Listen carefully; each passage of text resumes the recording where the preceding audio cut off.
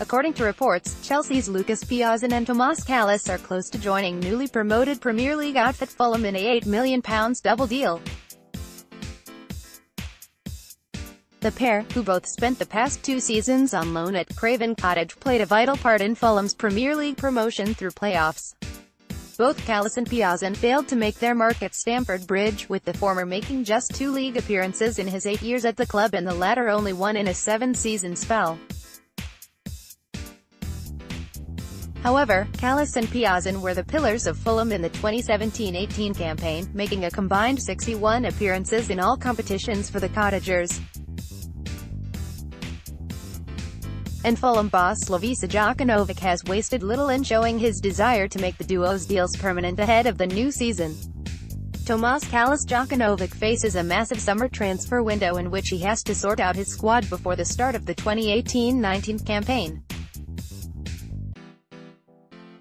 He should build a team durable enough to sustain in the Premier League and compete at the highest level.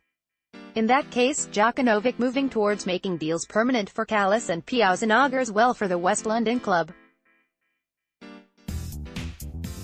Kalas was one of the first names on the team sheet week for Fulham week in and week out last term.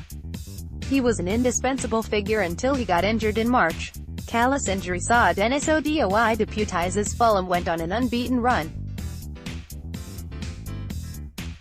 That made Jokanovic continue with the same winning team, and Kalas never won his spot back in the starting 11. As far as Piazon is concerned, he became a fan favourite in his 2-year spell at Fulham.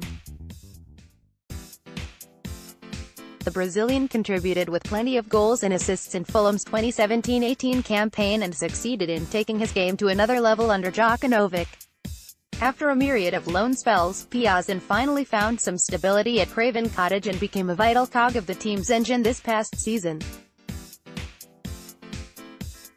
Lucas Piazon: it is crucial for Jokanovic to retain players he worked with at Fulham this season. Piazon and Kalas were instrumental in helping the Cottagers earn promotion back to the Premier League, and it is logical for Jokanovic for wanting to sign them on a permanent basis this summer.